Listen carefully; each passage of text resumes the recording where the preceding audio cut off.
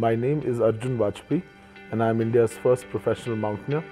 There are 14 peaks above 8,000 meters. I have successfully climbed 6 out of the 14, and I'm not only the youngest Indian to do so but also the youngest person in the world to do these 6 summits above 8,000 meters. Life above 8,000 meters feels more at home than when I'm back in the cities. I think the most important resource, often most underestimated, is every year obviously there'll be better gear, every year there'll be better equipment which will be on board, but something which we highly underestimate is the mind. The secret to climbing 8,000 meter mountains is definitely not in the kind of gear or the kind of people you are climbing with, but the kind of mindset, with the kind of mental fitness which you harness. And I think that's the most important thing which a mountaineer needs. More than having a six-pack on their abs, you need a six-pack up here for sure.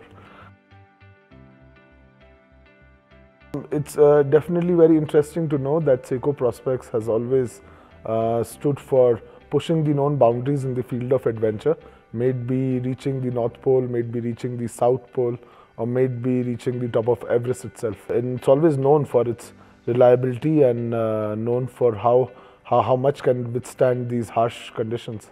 I think since its inception in 1965, the engineers back in Seco has always believed in pushing the limits, pushing their boundaries, because if you stop pushing your boundaries, you're basically done. I find this similarity between Seco Prospects and high mountains, 8,000 meter peaks, that if you stop pushing your limits, if you stop pushing your boundaries, if you stop overcoming challenges, you're done. You're basically done on the mountain. You always have to keep going forward. When I think about Seco Prospects on 8,000 meter mountains, the first thing which just comes into my mind is very easy to read when I'm climbing. The legibility is fantastic. When we're climbing for our summit pushes in the dark from the last camp all the way to the summit, the Lumi Bright which they are using, that's what they at least call it, is absolutely out of this world. It seems like we have a billion stars up in the sky and we have a couple of stars here in our watch glowing out in the night. And obviously the build quality.